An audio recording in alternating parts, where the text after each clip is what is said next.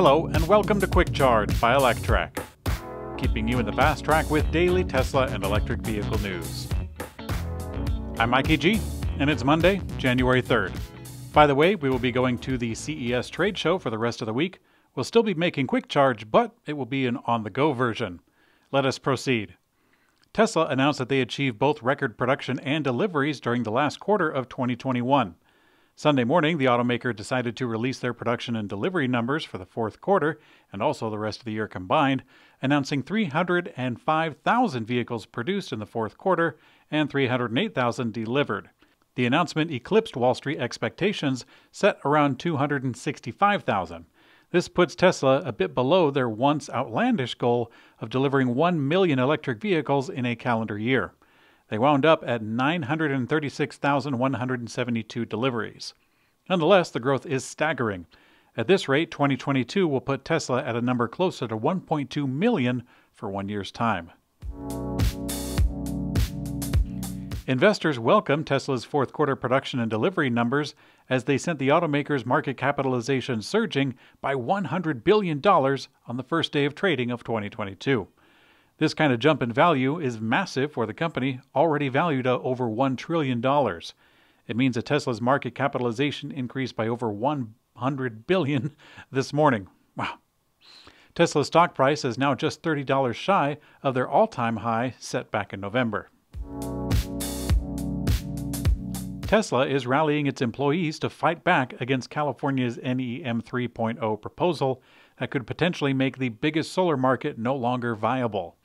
NEM 3.0 is a controversial proposal from the California Public Utilities Commission, and it would introduce some massive changes to the net metering for solar customers, including slashing the rate of residential solar production down to 4 cents per kilowatt hour. On top of slashing net metering rates, the proposal adds a new fixed monthly charge for solar owners of $8 per kilowatt hour installed. The proposed changes have been slammed by solar companies and the environmental groups, but they have found support from the 3 major electric utility companies in the area. Tesla has become the best-selling brand in Norway for the whole year of 2021. It helped the country hit a new electric vehicle record of 64.5% within the year. That means 64.5% were all electric, not even hybrid. Within the top 10 vehicles sold, 9 of them are electric, with the Tesla Model 3 topping the charts. That's despite the fact that the Model S and X were not available in the market and will be coming later in this year. Other electric vehicles also added significant volume: the Volkswagen ID.4, the Volvo XC40, and the Mustang Mach-E. Mercedes-Benz has introduced a new prototype called the VISION EQXX. It features an efficient electric drivetrain, lightweight engineering, and is styled with sustainable materials. The vehicle is an ultra-aerodynamic sedan, optimistically stating a range of 750 miles on a single charge. The vehicle features a spanning touchscreen across the whole dash, and for some reason a transmission tunnel spearing the interior. We wonder what features will be pulled into reality as time goes on. 14-time champion Stefan Peterhansel suffered massive suspension damage to his electric Audi RS Q e-tron while running second in the Dakar Rally. The Dakar Rally races vehicles in a brutal endurance test, riding for hours at a time through triple-digit heat of the Saudi Arabian desert. After waiting for nearly 4 hours for a support truck to arrive, news reached the Audi team that the second vehicle had become lost, adding nearly 2 hours to their stage time and effectively eliminating Audi from the competition.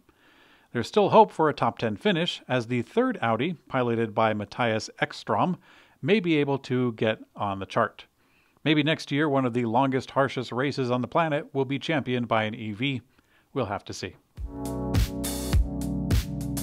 In today's community comment, most of you expressed support for the idea of a more detailed dive into a main story. You're probably wondering where that content is, because I didn't do it today. This week we'll be going to the CES trade show, so I have a lot of things to get ready and prepare for to do that. After I return and get back on my feet, we'll start the new format. I barely started making some new graphics, but the hardest part is done, and that's the inspiration. Here's one tiny piece that I'll show you. I'm thinking of making an electricity flow through a wiring diagram and then reach an electrical signal, in this case a switch, and then the flow expands into some kind of interesting EV video. The current flow on this make-believe diagram will go through a few symbols, and then it will end at a charge symbol where the finished graphic will sit, looking something like this.